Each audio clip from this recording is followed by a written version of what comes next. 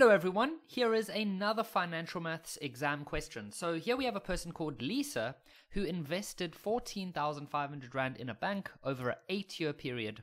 So the interest rate looks like it does change. It was 6.5% monthly for the first 5 years, and then it changes to an effective interest rate. That just means yearly for the remaining period. Lisa runs into financial difficulties and withdraws 3,000 Rand after 6 years. Calculate how much her investment is worth at the end of 8 years. Did someone just say, we need to draw a timeline? Well, yes, that would be correct. We definitely need a timeline, just so we can have a much better idea of what's going on.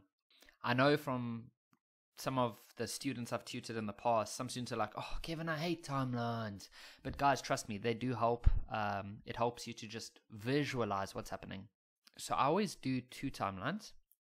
One of them, well, I only do 2 timelines if there is changing interest rates and there's deposits and withdrawals. So my one timeline is for all of the payments and the withdrawals, and then the other timeline is to show me all of the different interest rates. Some teachers put all of it on one, but it can get a bit crowded and a bit messy and difficult to understand.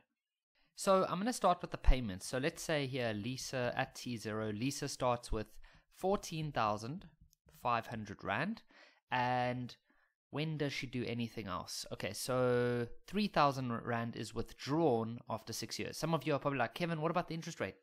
Guys, I know. We're going to get to that now. T6, we're going to take away 3,000 Rand.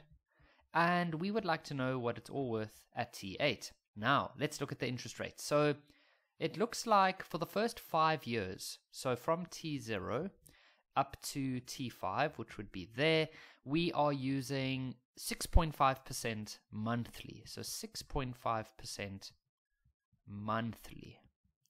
Then what happens? Okay, then it changes to 8.4%, and then they're saying effective. So that just means like yearly, for example. And that goes all the way up to the end. Now, we just have to calculate what her investment will be worth. So if you've watched any of my other financial maths videos, you'll know what I'm about to do now.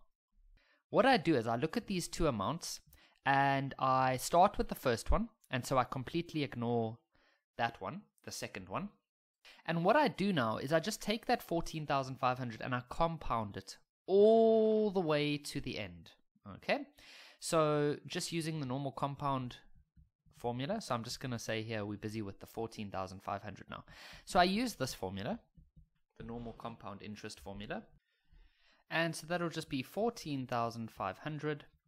And then we got to look at all the different interest rates. So because we're starting from T0 and we're going all the way to T8. So the first interest rate is just the monthly interest rate. So that's going to be 0.65 or 0.065. You might say 6.5% or 6.5 over 100, any way you like, and then it's monthly.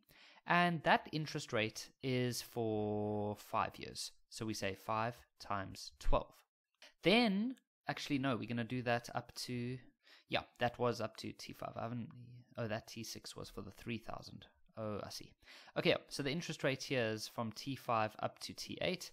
So when the interest rate changes, you just use another bracket. You don't have to go like get the answer and recalculate. You just add on another bracket, and that's a yearly interest rate. So you don't say divided by 12, divided by 4, nothing like that. And that one goes from T5 up to T8. So that's 3 years. So then you can go ahead and calculate this quickly, but you don't want to round off because it's not the final answer. And so that gives us 25,539.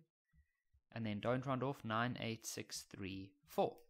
Okay, so now I go back to the timeline, and we've now done this value. This value is now finished. So then we go on to this one over here, the 3,000. And we do the same thing, but be careful. That 3,000 only gets taken out over here. So the interest rate from there until the end is only going to be the 8.4% yearly, and it's only going to be for 2 years. Okay, so we're then going to use the same formula. Okay, but now we're doing it for the 3,000 Rand. Don't worry about the negative. We'll take that into account just now. So we're going to say we're going to say that this is equal to 3,000.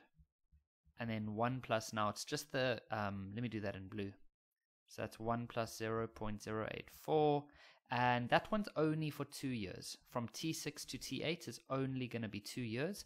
And so if we work that out, that'll give us 3.5, and don't round off once again, 0.168.